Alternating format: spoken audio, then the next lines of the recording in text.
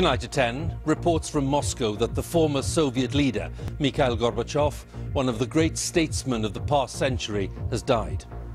The man who came to power in 1985 ended the Cold War between East and West, but failed to hold together the communist Soviet Union. He was seen by fellow leaders as a modernizing figure. His policies reshaped Europe and led to the reunification of Germany. Well, the news came in just a short while ago. We'll be assessing Mr. Gorbachev's momentous life. Also tonight. In Pakistan, 33 million people are now said to be affected in some way by the worst flooding in the country's history. Floods happen during the monsoon here every year, but not like this.